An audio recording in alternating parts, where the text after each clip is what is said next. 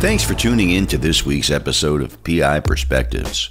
Matt had so much fun in Colorado, he decided to stick around and speak to another Rocky Mountain investigator. This week, Rod Gagnon from Recovery Analytics LLC joins the show. Rod's the guy you want to talk to when you have a judgment you want to try and recover, or you need to trace financial records. He started off repossessing cars and moved into distressed asset recovery. This episode is brought to you by Crosstracks Case Management Software. Crosstracks now offers CTX Vision, a fully integrated video conferencing platform built into Crosstracks. The videos you host go directly into your video tab. Crosstracks also integrates with programs you already use like QuickBooks, DelvePoint, ScopeNow, Investigation Video Editor, Word, and more. The integrations combined with powerful features such as automated audio transcription and report generation help investigators generate revenue and improve efficiency. The system can be customized for any investigative specialty. Start your free trial today at crosstracks.co and use promo code PIP20. The next issue of PI Magazine is hot off the presses. Make sure you visit PIMagazine.com for all the details. Check out Matt's column on Podcasting 101 and PI Perspectives. It's back to the Mile High City to chat with Rod Gagnon and our host, private investigator Matt Spare. And welcome everybody to the next episode of PI Perspectives. This is Matt Spare, your host. Today I'm very excited to go back to Colorado 2 weeks in a row here, and it just happened to work out that way. So today we are talking to Rod Gagnon from Recovery Analytics LLC. I heard Rod on a podcast for John Hoda back beginning of the year, and I thought that the subject matter was very interesting and was interested in bringing him on board. We connected recently, and I invited him on the show, so here we are today. Rod, welcome to the program. How are you? Hi, doing great. Thank you, Matt. Yeah, thanks for joining us today to talk about this stuff. So we're going to talk about financial research, but before we get into that, tell me a little bit about your company and your background and how you got into this business. Okay. Recovery Analytics is more specializes in post-judgment enforcement. So that we have done some pre-litigation work. Most of it is actually post-judgment enforcement, which means we go through the courts to help get all the assets and stuff. My history has gone back, I think it was in the mid-'80s. I started a repossession company, and that got me down the path of the distressed assets. We did really well with that in New Hampshire. We ended up building a pretty good-sized agency up there, working for all the finance companies and the banks. And I probably learned more about pretexting and how to deal with people in stressful environments in doing that business. So it was very, very valuable. But over the years, I've moved over more to the white-collar side of distressed assets, certified fraud examiner, and have done a lot of, well, like I said before, I've done some expert witness work and some witness work with law firms in different cases all across the U.S. So it's been quite a ride, but at least now I'm on the side where I don't have to go out in the middle of the night. I'm sure your wife appreciates that, right? You have no idea. Actually, I do. I think most of us do, right? Unless our spouse is in the game here too, when they're the husband and wife team. So right. You have a strong business background, right? As far as your education and the banking. So you had that strong foundation coming into it. What led you to decide being a certified fraud examiner and the numbers and the dollars and all that? What really attracted you about that? Well, I think it was a natural progression based on what I was good at. So when I first got into investigations, it was in the early years, besides the asset recovery part, I also did a lot of corporate due diligence work. And I found that I really enjoyed that, the research. So there were the investigators that were really good at thinking on their feet, being out in the field, the bail bonds recovery work or the surveillance work. And I just found that was not a fit for me. I mean, if I did surveillance, I would inevitably fall asleep, in the car. So I wasn't that fast thinker. But when it came to being in front of a computer or going through public records or looking for a pattern in large amounts of data, that fit perfectly for me. The puzzle solving work. So over time, the agency, had in the beginning, our PI agency had more general stuff, a lot of background checks and that kind of stuff and corporate due diligence. But over time, what I really liked was that the financial side. I found I was really, really good at finding people, and I was really, really good at following money. So in the end, it just that's the area that I just ended up focusing on. So it took me a while to figure out what I liked in the field, because there's just so much in investigations that one can focus on. Big thing here, right? Many things a private investigator can do, actually. That's right. So in the beginning, I mean, we do have a background of the criminal record searches and the background checks, and I went through my phases of being able to do a lot of that. But over time, this is an area that I excelled and had a lot of fun. A lot of fun doing this stuff. So who would you say are your primary clients? Is it pretty much attorneys you work with, or do you work with other investigators that are looking to have this financial research done? Occasionally, I'll get referral from other investigators, which is always appreciated. But I'd have to say most of the time, almost all our work is directly with law firms, or we go into the courts, and there's so much work. I mean, every single month, the courts are awarding judgments. And that's where we start. Once we have the power of the court to recover things and subpoena things, so there's an unlimited amount of work if you don't have any clients. So you could pretty much drop a financial investigator anywhere, and as long as they get to a court, they can be back into work within a month. Wow. So how is COVID-19 affecting your business, and with the courts being closed and all that? So what does it look like for you trying to get work done these days? Yeah. So it hasn't, because the courts are set up where they have a skeleton crew and they can at least do some basic filing, electronic filing of motions and stuff. So the lawyers I work with will file the motions electronically. We can still do some, let's say, going to go take some bank accounts. We can still generally do that. But anything that's going to be a hearing, we can't do it. We can't do any debtors exams. Anything that's going to trigger an event isn't going to happen for months. But there's still a lot of work that we still are able to get done. The research, the other stuff. So we're not completely dead in the water. We do get a lot done, but I can't wait till the courts are back open, because that means we'll be able to get a lot more done. Yeah, I think we're all in that same boat. So do you see like the potential for having those debtor exams like online through video conferencing? Do you see like that being the future of where things are going? No, I don't see. For us, the debtor's exam is more, it's a tactic. Okay. It's not really a legal event like, let's say, a lawyer would be looking at. Okay. Right. For us, I'm bringing you into court because the court's an intimidating place, and I'm going to have a court reporter there who's going to write down every single thing you say. And I'm going to keep looking at the court reporter, and you're going to see me looking at the court reporter. Right. So, and it's used as setup for, let's say, you're going to file bankruptcy down the road, and I want to be able to use some of the lies against you. So do you think these folks lie a lot during these events? Like 100% of the time. Really? I don't know if you ever watched. I forgot. I forgot I have that account. Yeah, I don't know if you ever watched Dr. House when it was on TV. Yeah, sure. One of his famous sayings was, "They all lie," and that is the case with this. Because you're talking about the people that you're dealing with that go into the court are the people that got to the end. Right. Of the legal process. Yeah. They're that 10% that would not settle, refuse to settle, or because they won't pay anybody. So you're dealing with the hardest people to deal with anyways. So most honest people, are settling out long before.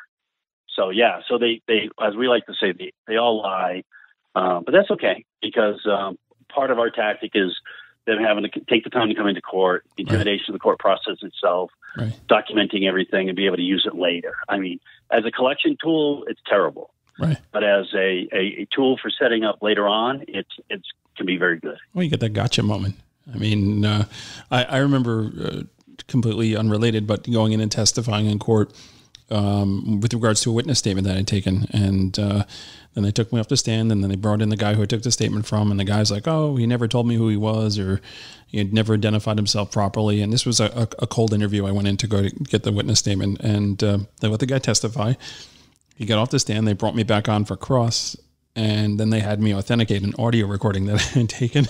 It shows me like identifying myself, offering to mail him a copy. And he says like, "Oh, I have a copier right here." And you can actually hear the copier machine in the background going, making the copy. And, it's the big gotcha moment for me was pretty awesome. We have a form of that. So, for example, it depends what we're trying to do. Okay. Like, let's say my goal is to set up the impression in front of the judge that they're not telling the truth. So I may come out and say, because the whole point of this is, in most asset recovery cases, the lawyers are doing, the very first thing they're doing is debtor's exam. Whereas with us, the last thing that we're doing is debtor's exam, because we're not going in there unless we already have all the answers. Okay, so I will sit there and we'll ask them, hey, do you own any recreational vehicles? Do you own a boat? No, don't own a boat. Well, that's very strange. What about this registration for a boat? Oh, that's my brother's boat. I forgot about that one. Yeah. Oh, okay. Yeah. Do you have any other property? No, don't have any other property. Well, that's weird. You got this land up in the mountains.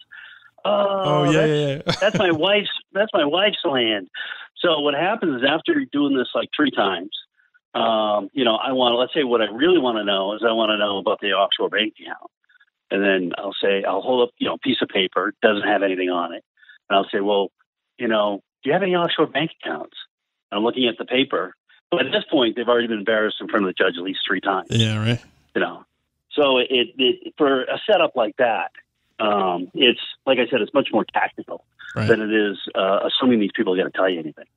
I can only imagine how that goes down in federal court with the judges that were very intolerant to that kind of shenanigans going on. Yeah. And generally, it doesn't take too long before I think the judge can tell what side is a good side and what side is the person not telling the truth. At least I hope so. Right, exactly. Okay, so we're going to jump out real quick for a sponsor break. And when we come back in, I want to talk a little bit more about this, and we'll dig in and just understand maybe some of the terminology that folks may not be familiar with. Basically, talking about what happens when your attorney client calls you and says, I got to find bank account information. And we'll talk ethics a little bit about what you should and shouldn't do and all that stuff. So everybody sit tight. We're going to jump out real quick and we'll be right back. This episode is sponsored by Scope Now. Have you tried Scope Now 3.0 yet? Scope Now offers a state-of-the-art platform with the power and speed of automated intelligence. Visit scopenow.com for more details. Use code PIP20 to receive additional benefits. Are you ready for the future of networking and learning for private investigators? Imagine an online community with a vast amount of training and resource material.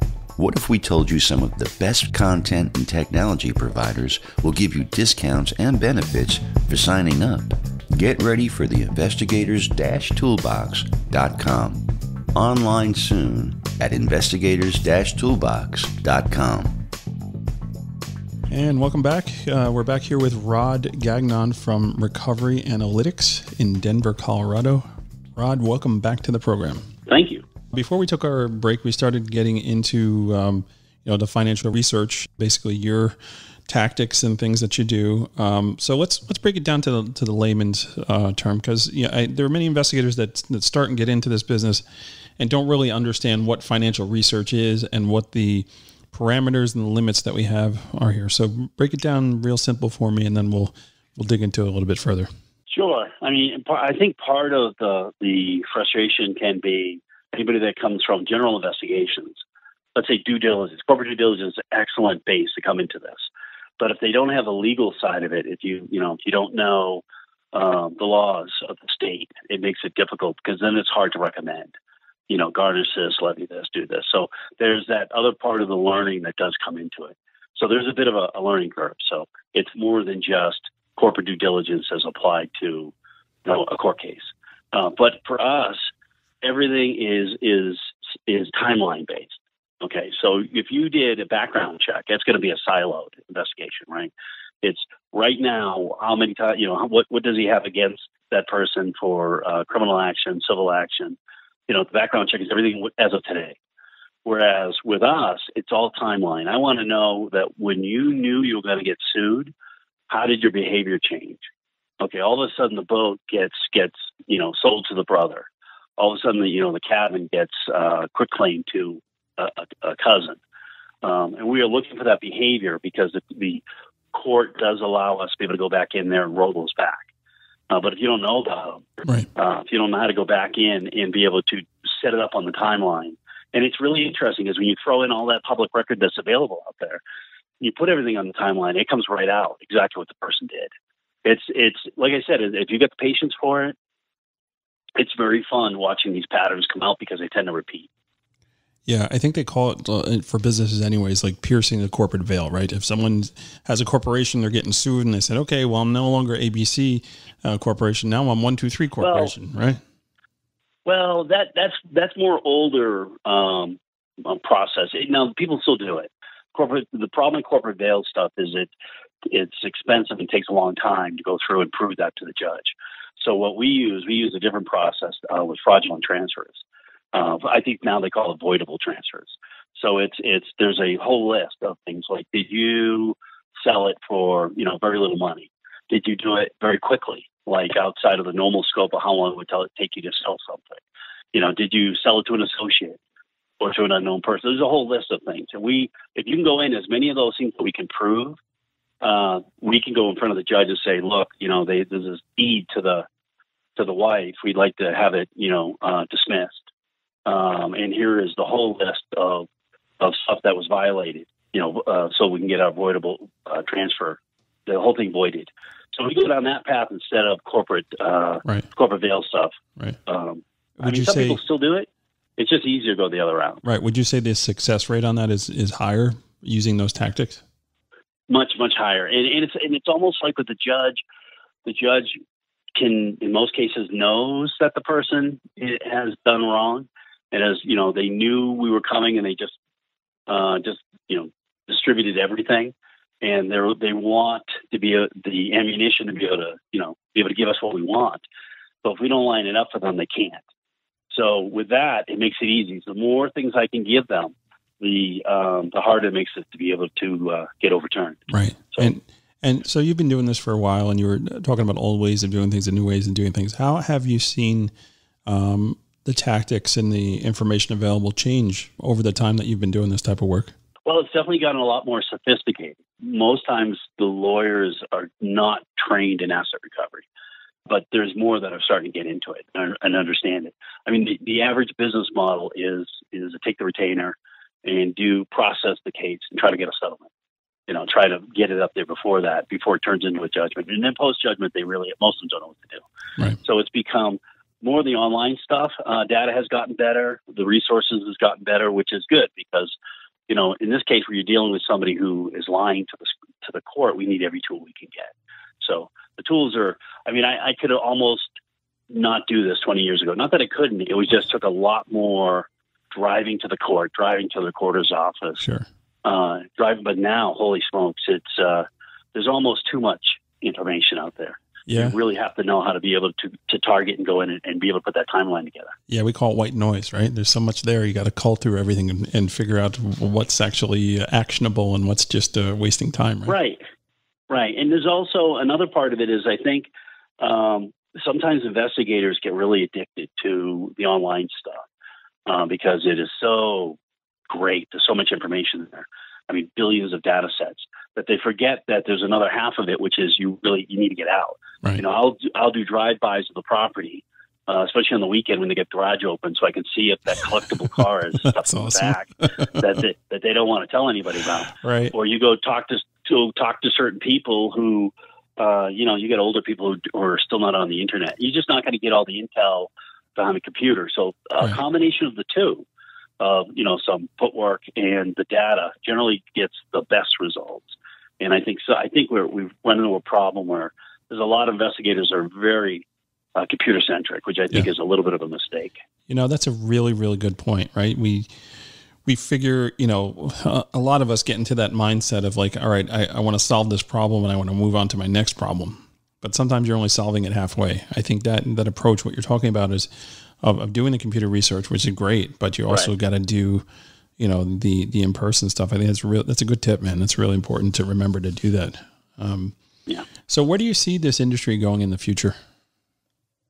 I think what's happening here is there is a vacuum that exists in the post-judgment world, where some of the attorneys are getting it. I actually heard an attorney tell another person that, look, if you don't have an asset analyst, your odds of being able to do recovery is going to be very small.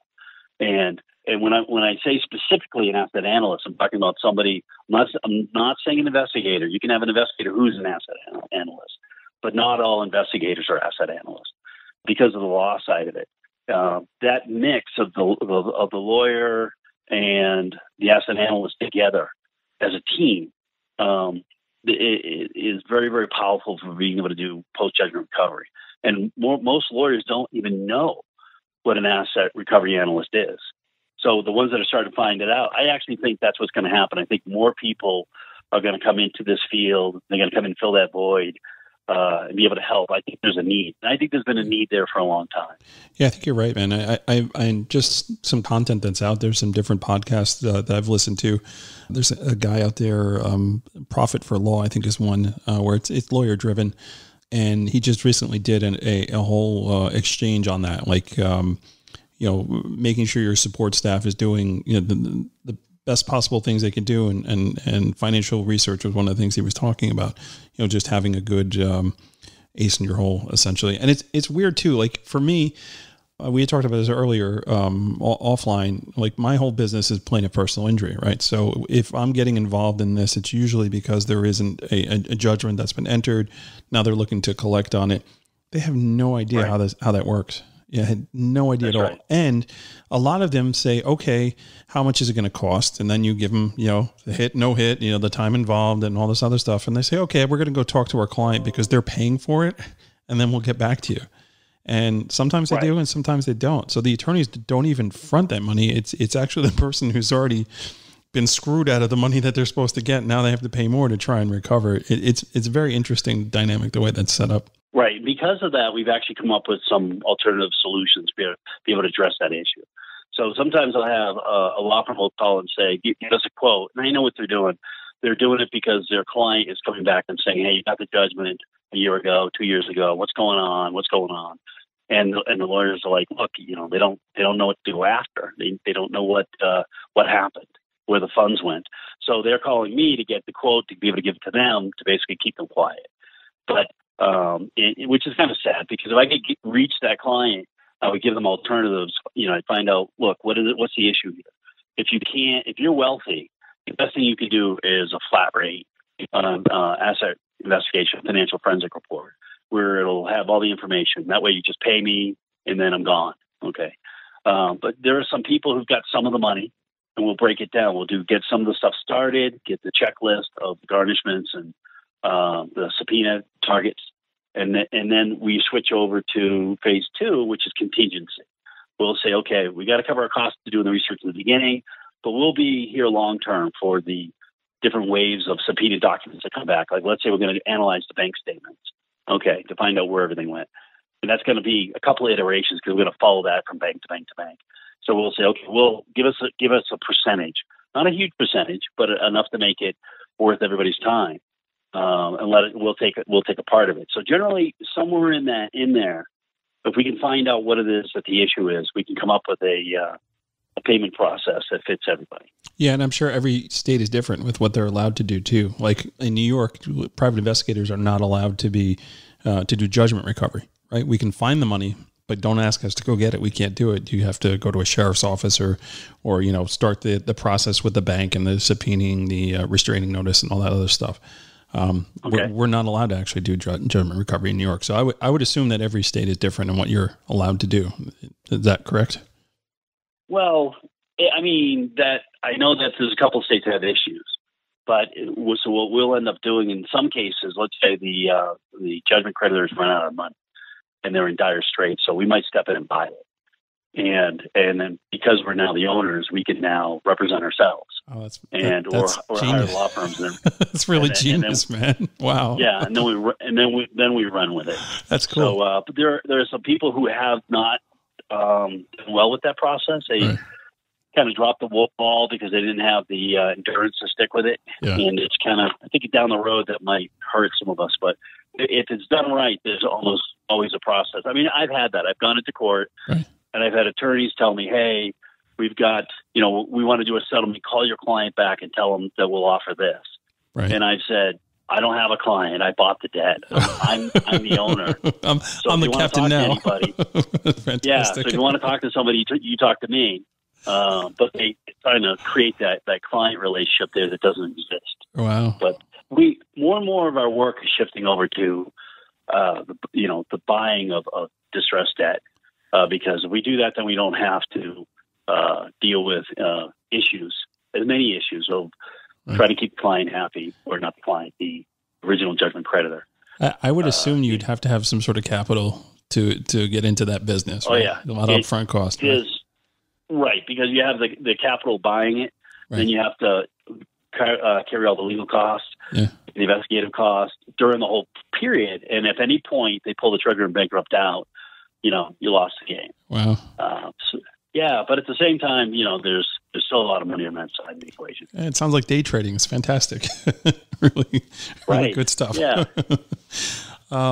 So let's back it up a little bit, and let's get back to the initial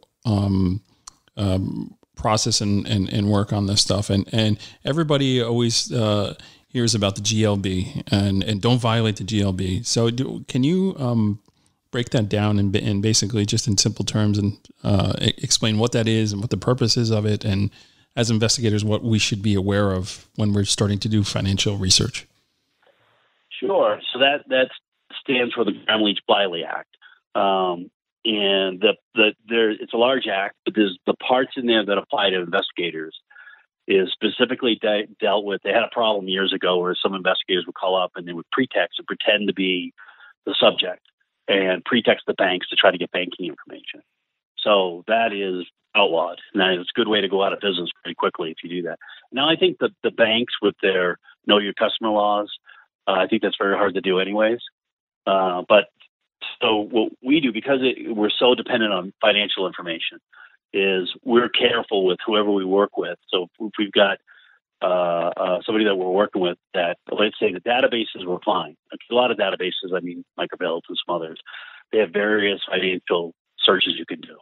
And they're okay. I mean, it's a low hit rate, but at least it is something that you can get, all the way up to vendors that claim that they can get the banking information. And anybody that does that, we tell them you have to certify that you're Gramm-Leach-Bliley compliant, as well as all of the privacy laws in North America. Yeah. And if at any point that you lie to us and you provide information you weren't supposed to get, then we will be pointing to exactly where you're hiding when the cops show up. Yeah. Because we're not going to play that game. No, everybody needs a chair when the music stops, right? Yeah. Oh, yeah. We're not going to play that game. Right. We're going to, because, I have to answer that. Right. And besides, so there's a lot of threads we can pull on anyways. For example, if I'm going after you, I could subpoena let's say you were renting, okay? Right. And you had a car. So I could subpoena your landlord for a copy of your check. That backs me into the bank. Right. I could subpoena your car payment to find out. Because there's people out there that they have no personal bank accounts, but they're operating out of, let's say, old business accounts. Right. But they're operating out of their girlfriend's account. Yep. And this allows us to be able to back in and prove that. So there's so many ways of doing it anyways that it's not worth playing that game of doing anything in the gray area. And there's so many ways of being able to do it through the courts. That's why we like post-judgment. Post-judgment gives us a lot of power. It really does, There's no reason to play that game. So I warn anybody that's going down that path, it's not worth it. Yeah, and it's funny because in doing personal injury, right, and especially with motor vehicle accidents, when you have policies that have the minimum policy and you're looking at, somebody either died or there's a heavy injury and the value of the case is $1 million. But in New York, there are some insurance policies that you just have to have the bare minimum, $25,000, $50,000 if it's a death involved. And the attorney's like, before I even take this case, before I even, invest my money into this, can you tell me, does the defendant have assets? And the short answer is, well, yeah, to an extent. I can't do the bank accounts because you don't have an entered judgment. But if you want to know if they have cars, do they own houses, boats, planes, yes, hard assets, right? We can do that. But this bank account information, you really need to have that entered judgment, right? Yeah, prior, especially prior. You're doing the pre-litigation stuff, right? That you don't want to get into that world. For us, when we're done our financial forensic report, a lot of times we've been able to develop some phenomenal information on how they play their game. Right. But we always provide that directly to the lawyers, right? As attorney work product. Yeah, attorney work product, exactly. Yep. Yeah, to get it protected and go through them. So if someone calls me up and wants to know, hey, I want to find the bank account of my ex-girlfriend, or what I perceive to be their ex-girlfriend. Right. The answer is going to be, excellent. Who's your attorney? Well, I don't have an attorney yet. Well, then I'd be wasting your money. I wouldn't want to waste your money, because by the time you get the judgment, that bank account could be changed. So, call me back when you have an attorney.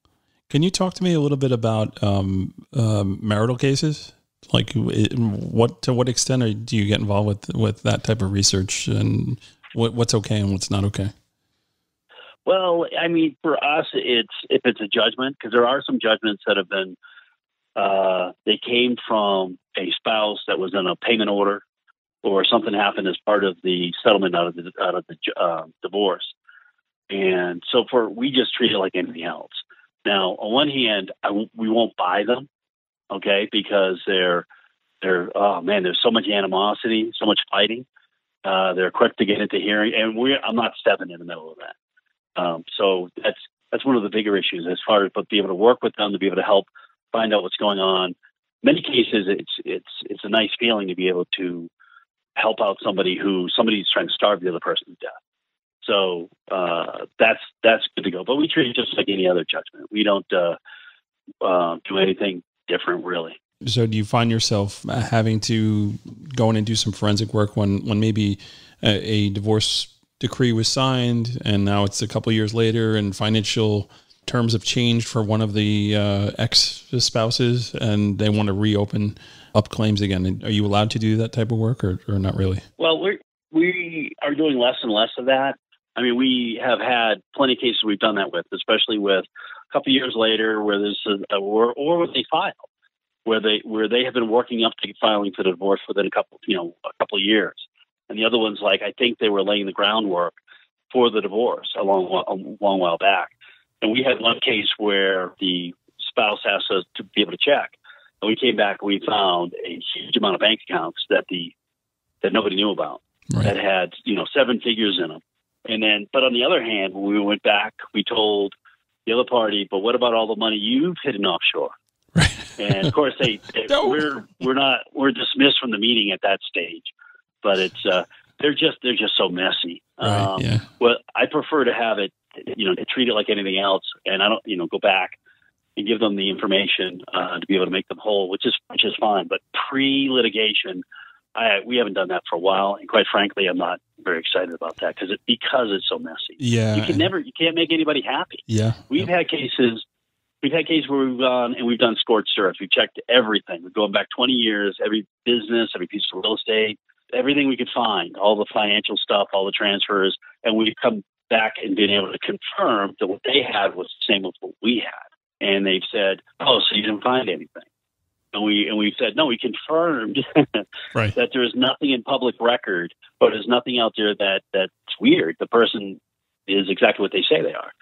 Yeah, but you didn't find anything different." So, in other words, they don't need to pay us. Exactly. So we don't want to pay you. We knew about that account. It's like, no, it doesn't work. Yeah, that we way. already knew about that. It does not work that way. We call it shooting the messenger. I want to get a giant picture, painting over my desk that shows a messenger with all these arrows in their back, because that's why I feel with some of those. Right. You can't make them happy.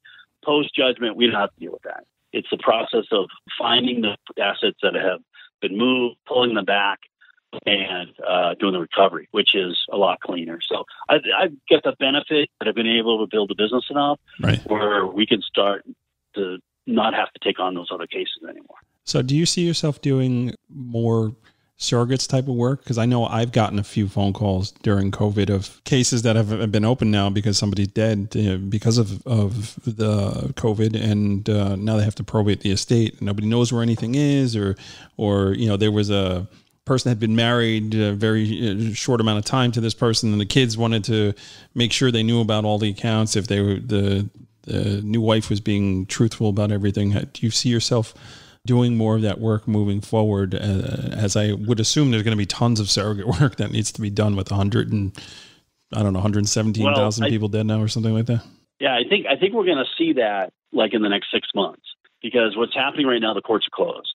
So all the filings for all those motions, all the stuff that they're putting in to get those cases going are not going anywhere. I think what's happening is they're waiting once the courts open and then they do the washout of all their backlog. I think then we're going to get hit with all that stuff. But right now, because the courts are closed, nobody's doing anything. All the lawyers we work with are all working out of their homes. Yep. Clients are some of them are still in their homes. They're not. A lot of them are unemployed. So I think once the unemployment part ends and things get back to moving, I think that's when all that stuff's going to start coming out. But right now, until the courts open back up, there's kind of like a stalling. Yeah. But I think you're right, man. I think it's coming. I've just seen a little bit of it so far. And these were, clients I do business with already, and they, said, "Oh, I got this thing going on here. Can you look into this for me?"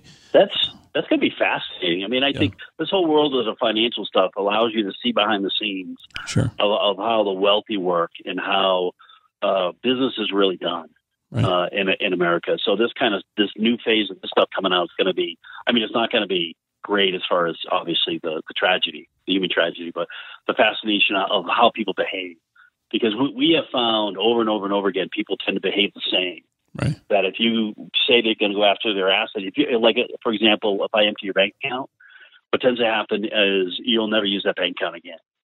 You'll go and you'll work out of your wife's account, work out of a business account, and they'll all do that. Especially if they get hit with, let's say, tax liens or the government empties their bank account. But the behavior is the same. So it'll be very interesting to see what happens. What comes up because of how people behave under these situations. Right. And you've taught on this financial research recently, right? It's something that for state associations you've come in and done some teaching on this stuff too, right? Right. Our state association, the Colorado PI Association, has a spring and a fall classes that they have for. They're like 1 hour long, and they have this runs for 2 days straight. It's a fire hose of information for new investigators or investigators that are trying to find out about new stuff. Right. In my case, it's really difficult for me to be able to teach really, really in-depth stuff because I have an hour. I have an hour in the spring and an hour in the fall. So in the spring, we go through the basics. In the fall, we actually break apart cases and go through them and show how we actually do the work. Right. So we are working on a training institute for an asset analyst because I don't think there's enough. Out there, and I think there's a need for it. So we're developing that. It's not ready. Probably be ready in the next 6 months. Right. But the same thing with me. If I go out and I buy a large pool of judgments, I'm the guy stuck in the back room. We got 2 other analysts that'll work with us processing it, but we need more people doing this. Right. And it'll be good. And I think it's needed. When you have somebody's awarded the judgment, 80% of all judgments are not collected. Wow. So. Right. So there's a problem. And the lawyers, I think, want to do their job. If I hand a law firm a checklist in the back of a back of our reports are different because I'll recommend recommendations. Right. I'll say garnish this, subpoena this. Here are third-party targets. Bring them in. Find out what they did with the vote. And once attorneys have that, they can go loose and be able to do their job, which they're very good at. Right. And we can do what we're good at.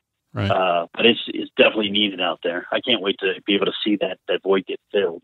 Right. Yeah, it's fascinating stuff. So what kind of advice would you give to the regular investigator who gets that call from that client saying, I've got a judgment, I need you to help me with this? Like, how would they go about starting here, and what would be a good starting point, and give me some do's and don'ts? Wow, that's a really good question. So it depends on the size of it. Okay. And I'd have to say if your case is over 20 grand, if it's a couple $100,000, a couple million, then the best thing to do is to work with somebody like us, where we would partner with and be able to help have them do their part and us do our part and be able to do the recovery. Because there's so much law that you need to know, state specific, be able to work with the law firms, be able to do the recovery. It's smaller, then it definitely gives it a great opportunity for them to, let's say, small claims cases. They're smaller cases. Phenomenal learning opportunity to be able to go into the court. And if you go through the court files, let's say small claims cases, to be able to see how they work, how the process works, how wage garnishments are done and how liens are done. It's a great learning experience. And the thing is, the pace is different. If you have let's say you get a background check due for a client, that client expects it within X amount of days, right? Whereas post-judgment enforcement work is much slower. Everything is measured in months and years. So you can take your time and learn to be able to do that. There's nothing better than going through case files and be able to see, because the pattern repeats itself.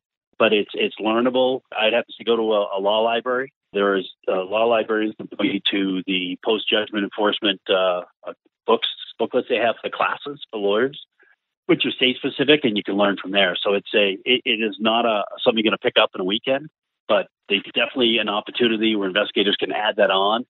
There's lots of need for that they take their time. They could definitely learn that. Right. This is all good stuff, man. I really appreciate you coming on here. So tell me how can folks get a hold of you if you have any further questions? You can send me an email, rod@recoveryanalytics.net, not .com, .net. It's best to do it by email because we spend so much time in court or out of the office doing the work that we do. So it's the best way for us to communicate with us. We have a website, the recoveryanalytics.net.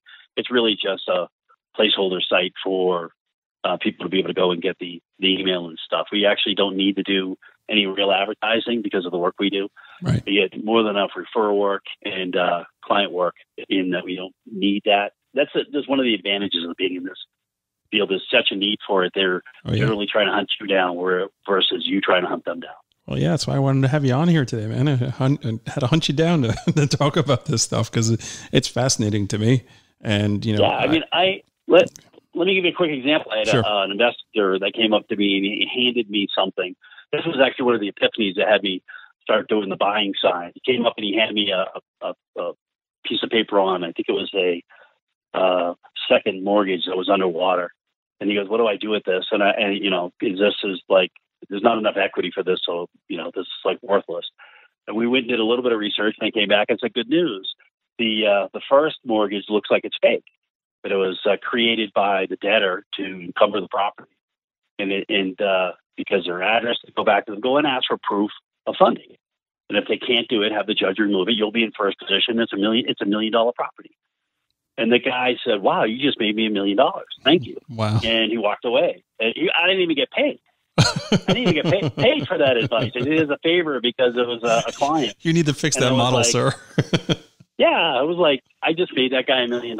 So that's why the need is. The need will always be there. As long as courts are issuing judgments, as long as people are shafting other people financially, there will always be work for investigators to do this stuff. Yeah, people are to do crazy things, man. That's all. I've been doing this, 20 something years, and I've seen some crazy stuff along the way.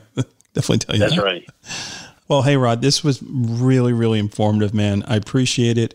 Sure. Thank you so much for coming on. I hope the listeners really were able to glean a bunch of info here. Man, I can't wait to have another conversation with you because we'll definitely have you back on again at some point to talk further about this stuff. Excellent. I got some great stories. I can tell you the one about the Rolls Royces and all the other good stuff, but we'll save that for later. Fantastic. All right. I just want to thank everybody for tuning in, and we'll catch you guys on the next show next week. Have a good one. Well, this episode could have gone another 30 minutes easy. Rod's definitely an expert when it comes to this type of research. Need help trying to recover some assets? Call Rod and tell him you heard him on the show. If you're enjoying the show and the guest, let us know by giving us a review and rating on Apple Podcasts. Drop Matt a note on LinkedIn. We appreciate all the support for the show. We also want to thank Crosstrack, Scope Now, and investigators-toolbox.com for sponsoring this podcast. Please, folks, check out their sites and consider using their services. Make sure you use code PIP20 for additional savings. Next week, we welcome back Sly Fox Diva Detective Brianna Joseph. Have a great week, stay safe, and thanks for tuning into PI Perspectives.